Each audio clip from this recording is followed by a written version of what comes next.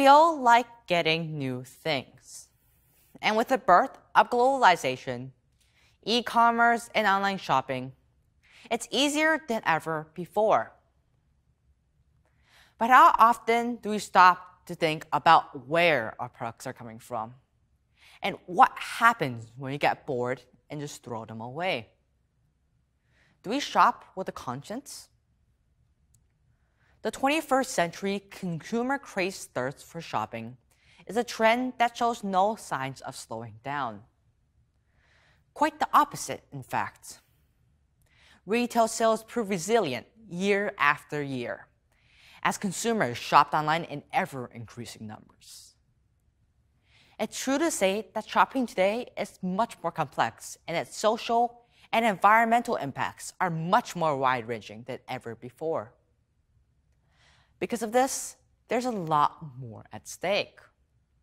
Therefore, it's up to us as individual consumers to make more informed choices about what we buy and from whom.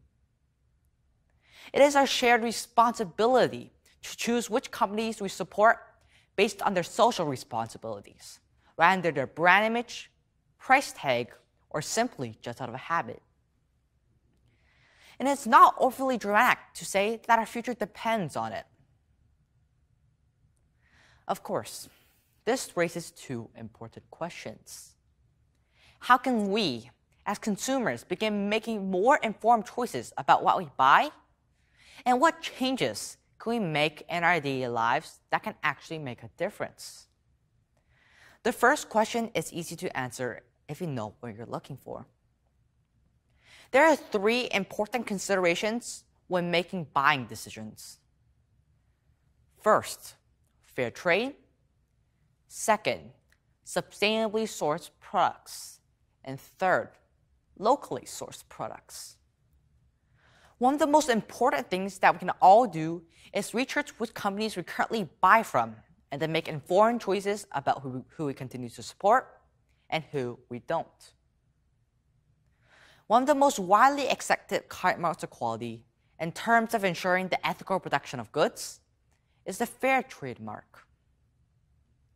For those of you who don't already know, fair trade products are made by small-scale farmers who do their best to cause as little negative environmental impact as possible.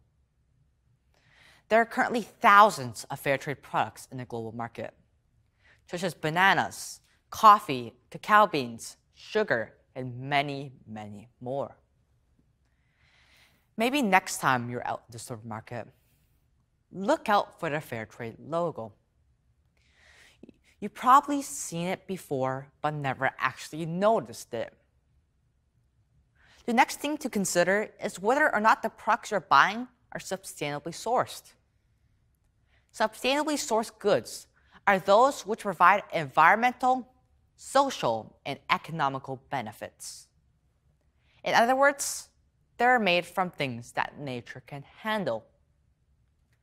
This matters as the impact on the environment is much less than a conventional farming and production. Items made from bamboo, for example, one of the most frequently used and most sustainable materials out there, can be recycled at the end of its life cycle without any damage to the environment at all. Now, I'm not saying that you need to go out and throw all your furniture away and start replacing with bamboo beds, sofas, tables, or start wearing clothes made from recycled paper. But what I am trying to say is that with just a little bit of research, not necessarily any more money, you'll find a whole new ocean of alternative, high-quality products to the ones you currently use. And you might be surprised by some of the results. The good news is that although all of these products are available from all over the world and can be delivered right to your front doorstep, lots of them, especially food, is available locally. Buying local has many obvious benefits. Firstly, you minimize the distance that the goods have to travel to get to you, which means it doesn't have to be shipped by boat or plane. Secondly, by buying locally, you're encouraging your local farmers and businesses. And over time, that leads to a growth in your local economy. And that's good news for everyone. Now to the second question. What can we, as individual consumers, do to make an impact on the environment? Let's start with my family and some of the ways in which we've taken action. We've tried our best to buy products that are produced locally instead of those that have been shipped across the world. As a result, we feel good knowing that we're doing our tiny little bit to help reduce CO2 emissions, which prevents further global warming. We buy products that are more ethically produced and kinder to the environment in general, such as fair trade products. When we're online and or on the local supermarket, all we have to do is keep our eye out for that little logo.